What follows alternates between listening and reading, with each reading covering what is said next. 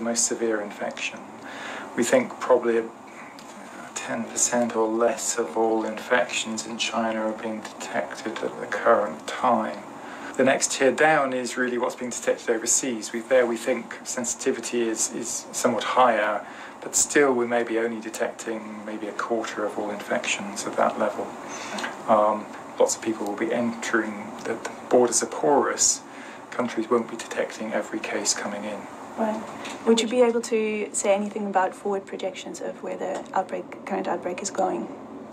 Well, in terms of where we think the current outbreak has got to in terms of scale, we estimate that maybe up to 50,000 new infections a day occurring in China, which is obviously much larger than the official case numbers. So it's going up all the time. So the forward projections depend really on the effectiveness of control measures. We think the epidemic is roughly doubling in size about every 5 days at the current time. It's hard to evaluate how effective controls are, but there's limited evidence of it slowing in China.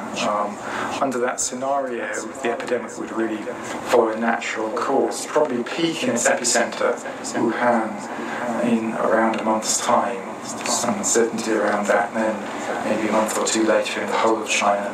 The rest of the world will see epidemics at various times after that, depending on how well connected they have been in the last few weeks. I mean, travellers have come to them who are infected from China itself.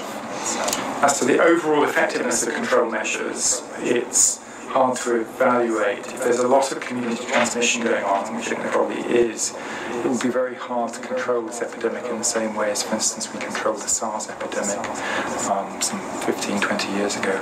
Would you be able to explain how the mathematical modelling that your team is doing can inform policy and government response?